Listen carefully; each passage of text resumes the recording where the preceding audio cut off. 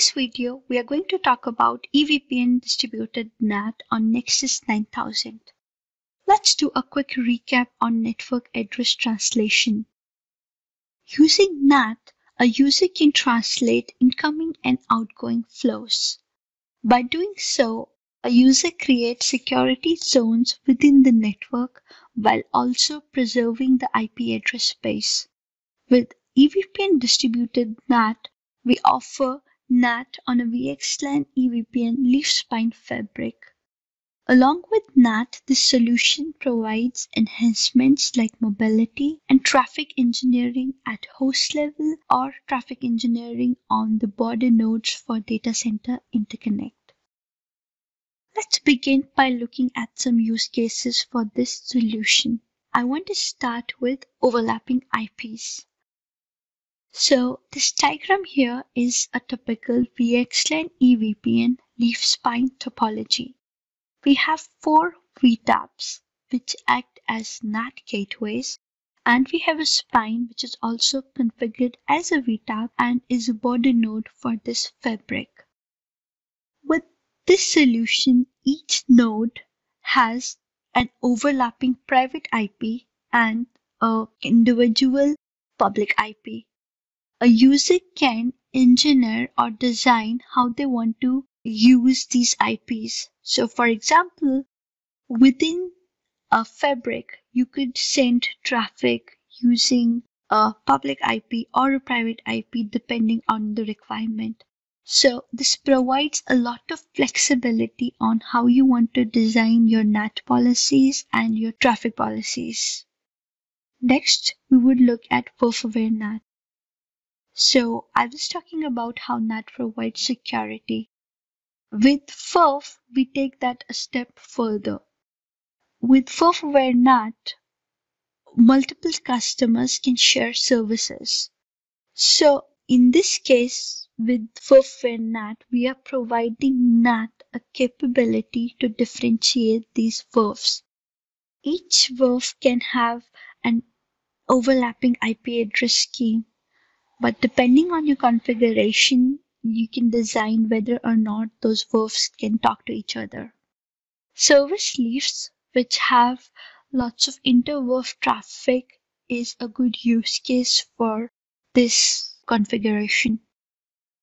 Next, I want to talk about distributed approach for NAT.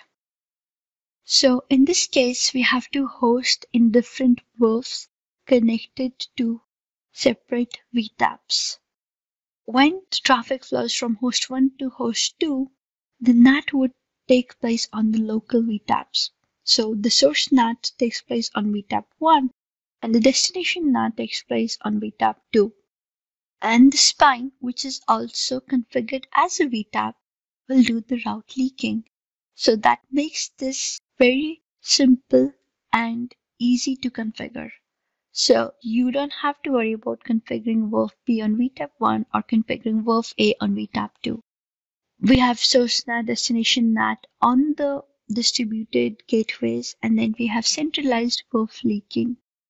Along with these two, we also have peer-based NAT filter, which provides us control over what we send outside the fabric. So as I said, this allows you to control what kind of traffic you send out. Let's say you have a use case where you have to NAT a whole /24 subnet. In that case, all the traffic would be NATed.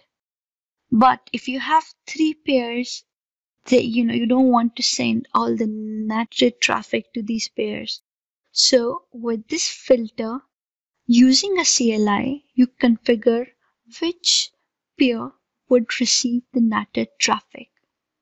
So in your NAT configuration, you can still have a NAT for the /24, but the NATed traffic would only be sent to the pair which has been configured using the CLI system NVE NAT peer IP. This prevents any unnecessary traffic between the service leaves and also provides you a knob to control what you are sending out, and because the centralized WRF is configured on the spine, this makes it a good combination to have. Next is scale. So with the regular NAT, today we support up to 1000 NAT entries. With distributed NAT, we can support up to 8000 NAT entries. I want to do a quick overview and comparison of the traditional NAT deployment versus EVPN distributed NAT. In a traditional NAT deployment, there is a centralized point for NAT, which in this case is the border gateway spine. Irrespective of where the traffic is going, the NAT always happens on the border node. Versus in a EVPN distributed NAT solution, the distributed NAT is configured on individual leaves. So because we're doing NAT on the leaves and then we're doing WRF leaking on the spine, you're saving the hardware resources and you're simplifying the configuration. In this case, both the source and the destination NAT would be configured on the leaves. So the source NAT is configured directly on the switch connected to the source, and similarly, the destination NAT would be performed directly on the switch connected to the destination host. If both source and destination are on the same switch, the source NAT is performed first, and then the packet would be looped to the border gateway spine, and then the destination NAT would be done. This is so because the WRF leaking is on the border gateway. So for any inter-WRF traffic, the traffic has to loop through the spine. Supported features. Today we support static NAT, IPv4 NAT, and 8K NAT rules/entries, which we talked about, and this is supported on 9300 FX2 based platforms. In the future, we want to support dynamic NAT, VPC, IPv6, NAT mobility, statistics for NAT, and subnet based filtering. An overview of the configuration. So before you configure NAT, you have to enable the VRF aware NAT, and then you can define the NAT filter. You can have multiple pairs which you can configure using the system NV NAT peer IP CLI, and then you configure the static NAT, wherein you can also call in the VRF to which the traffic belongs. Now, one thing which is different from a regular NAT application is where do you apply these rules?